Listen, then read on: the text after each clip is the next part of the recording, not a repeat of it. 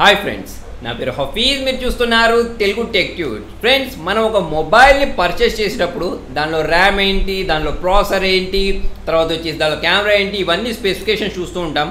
కాకపోతే దానిలో మన మొబైల్ అనేది ఫాస్ట్గా ఉండడానికి ఇంకొక స్పెసిఫికేషన్ ఉంటుంది. అదేంటంటే మన మొబైల్లో ఉండే స్టోరేజ్. సో స్టోరేజ్ ఉంటుంది చూసారా, ఆ స్టోరేజ్లో కూడా మనకు రెండు రకాలు ఉంటాయి. సో వాటి గురించి ఈ వీడియోలో మాట్లాడదాం. సో అవి చాలా పెద్ద రోల్ని ప్లే చేస్తాయి మన మొబైల్లో ఉండే గేమ్స్, యాప్స్ ఫాస్ట్ ఓపెన్ కావడానికి. సో అందులో ఇప్పుడు నడిచేది ఏంటి అంటే UF 2.1 అని ఉంటుంది.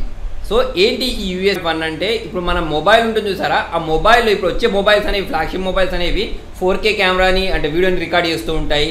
దాంట్లో మనకు మల్టీ టాస్కింగ్కి సపోర్ట్ ఉంటుంది. AR, VR చూడడం, ఇటువంటి ఆప్షన్స్ తోటి మనకు ఈ ఫ్లాగ్షిప్ మొబైల్స్ అనేవి వస్తున్నాయి కదా.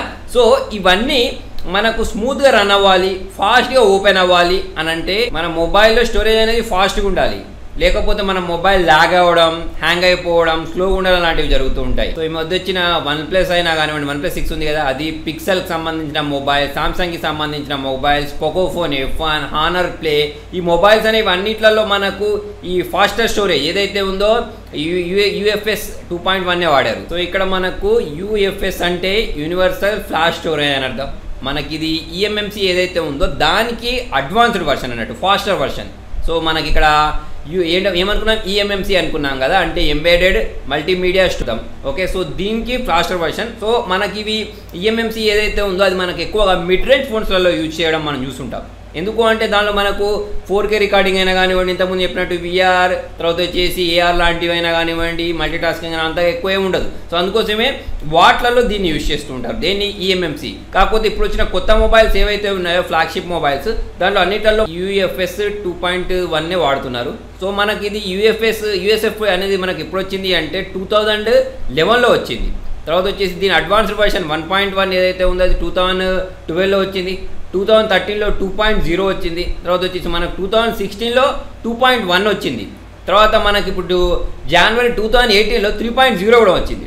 కాకపోతే ఈ 3.0 తోటి వచ్చే అంటే ఫాస్టర్ స్టోరేజ్ తోటి వచ్చే మొబైల్స్ ఎప్పుడు వస్తాయంటే మనకు నెక్స్ట్ ఇయర్ నుంచి కనిపిస్తాయి. ప్రజెంట్ అయితే మనం వాడేది USF 2.1.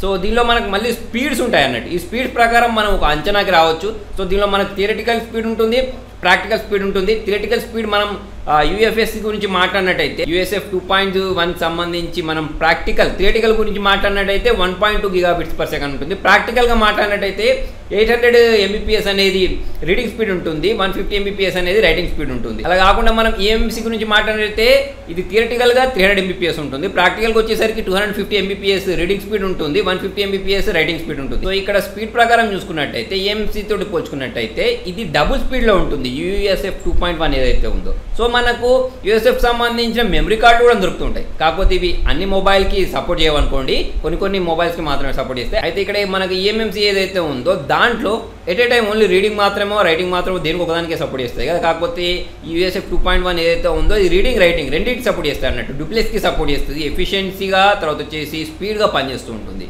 సో మనకు జనరల్గా కంప్యూటర్లో హార్డ్ డిస్క్ ఉంటాయి చూసారా, హార్డ్ డిస్క్కి పోటీగా SSDs వచ్చాయి. SSDs ఎలాగైతే ఫాస్ట్గా ఉంటుందో మనకు మొబైల్లో కూడా మనకు ఇది మొబైల్కి SSD అనుకోండి.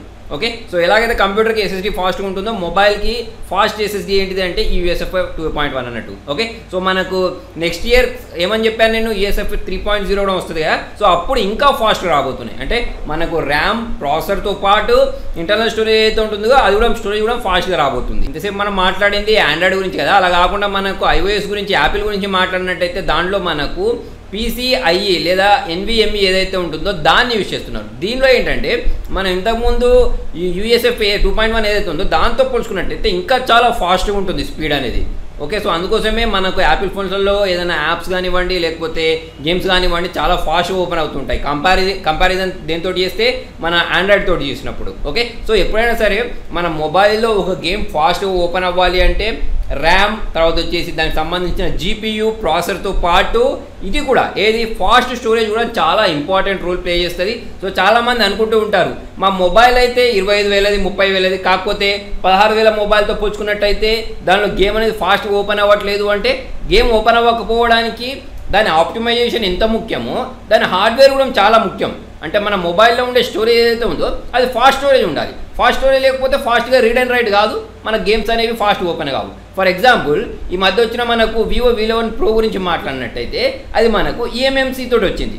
కాకపోతే ఇప్పుడు మనకు మిడ్ రేంజ్ ఫోన్స్ కూడా లేకపోతే Poco phone F1 honour play తీసుకున్నా కూడా దేంతో వచ్చింది UFS 2.1 తోటి వచ్చాయి.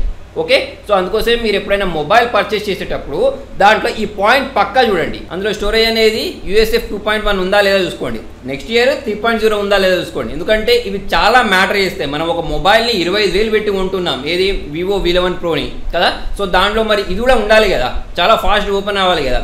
సో మరి మీకు ఈ వీడియోలో అర్థమైపోయింది కదా స్టోరేజ్లో మనకి ఏవేవి రకాలు ఉంటాయి, దానివల్ల మనకి యూసేజ్ ఏంటి అనేది. మరి మీకు ఈ వీడియో యూస్ఫుల్ అనిపిస్తే పక్కా లైక్ చేయండి, షేర్ చేయండి. ఇంట్రెస్టింగ్ అప్డేట్స్ కోసం చూస్తూనే ఉండండి తెలుగు టెక్ ట్యూట్స్.